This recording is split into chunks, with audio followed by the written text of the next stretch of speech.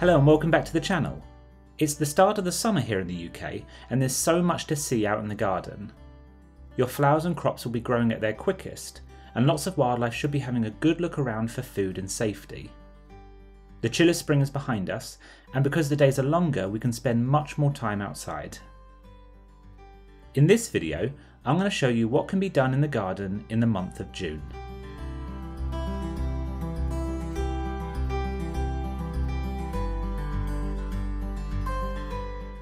Sowing in June comes in two forms. Firstly, the large seeds can go straight into the ground.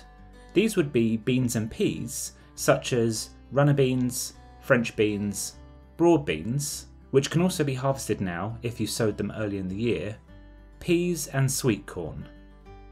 You've also got courgettes, squash, marrows and pumpkin, which can also go straight in the ground.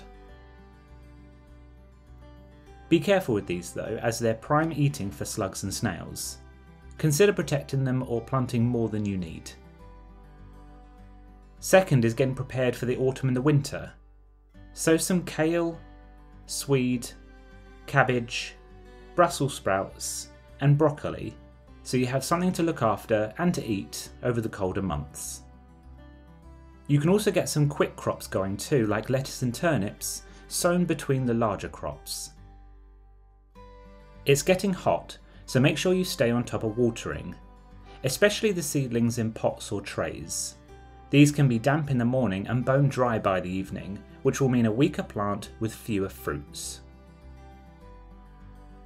Get yourself a moisture tester and carry it around with you. The trick with watering is not little and often, but lots and not so often. It's not easy to drown a plant which is in a pot with drainage holes if you water in this way, so don't worry too much.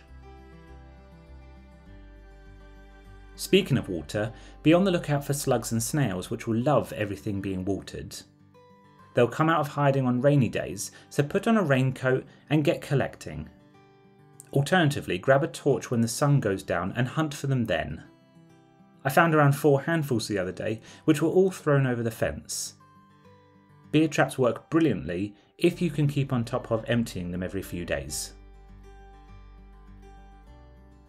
Birds will be having a dig around on wet days too, trying to find the worms coming up to the surface. Try putting up something that moves in the wind, which will scare them away, at least for a while. Aphids are out in full force too. Hose them off your plants with a jet of water or mix yourself up a garlic spray which will kill them off quickly. Do try to stay on top of this as they'll quickly suck the life out of your seedlings if given the chance. Your overwintered garlic and shallots will be growing their scapes this month. The seed pods will take energy away from developing a tasty bulb, so cut or pinch these off while they're small and throw them away. Your fruit tree branches will be heavy with developing fruit. Consider supporting them so the tree isn't damaged. The same goes for your beans and rambling fruits. Tie these up to make the best use of space. Many of your plants and crops will be growing this month, and adding a liquid feed while they're watered will give them a real boost. I use this attachment which has a liquid reservoir underneath. I fill it with either a shop-bought concentrated feed or my own collected liquid tea from the composter. If you do this once a week you'll see a difference. Continue to deadhead your flowers and it will keep the plant neat and may encourage new blooms.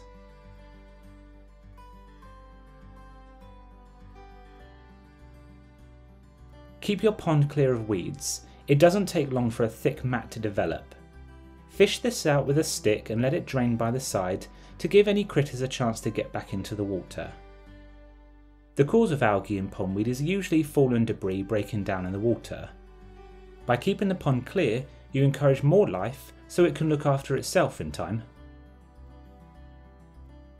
If you have rabbits or guinea pigs, let them cut the grass for you and collect up their droppings for use around your plants.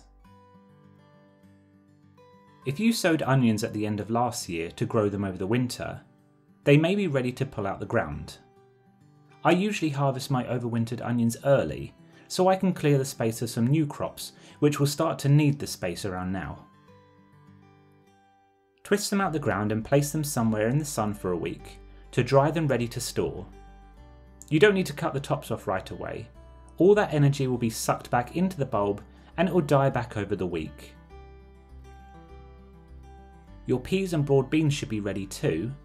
Twist them off the vine when they're the size you want. With broad beans, the ones closest to the bottom are the oldest pods, and you'll harvest up the plant over time. You may be lucky and have some strawberries to harvest. Harvest when the fruit is red and ripe to encourage the plant to develop new flowers. Continue to move seedlings into larger pots when they've outgrown their current home, and only put them in the ground when they're strong enough to not be damaged by the pests or weather.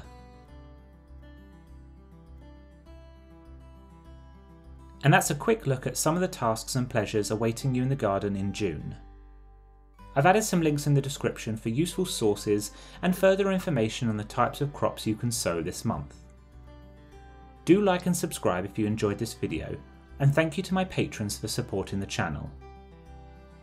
If you want to get involved, a link is down in the description. If you have any questions about gardening this month, pop them in the comments and the community will help if it can. Thank you all, have a great June, and happy growing!